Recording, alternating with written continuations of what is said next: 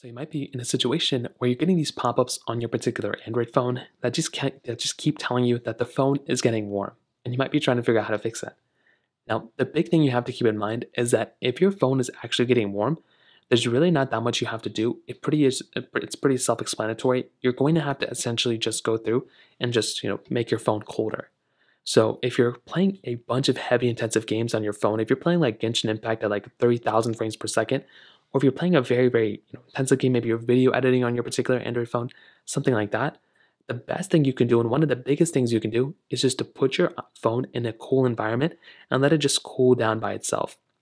A lot of the times, like I said before, if you're getting these types of pop-ups, really the main thing you have to do is just cool down your phone. So go ahead and do that. You can click on OK, and that will make that pop-up go away.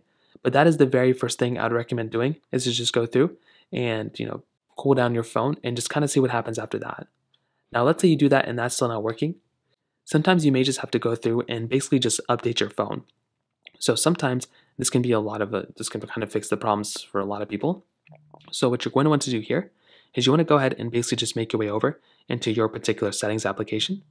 So you make your way over into settings just like this. And then you might see this little pop-up that comes up here. What you want to do here is you want to go and basically scroll down until you see system. So scroll into system right here. Scroll down again until you see your software update panel right here.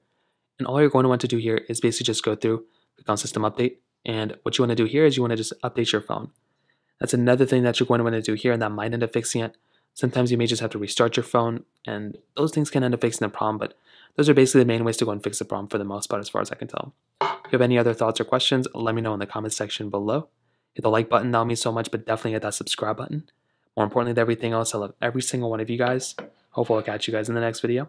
Peace out.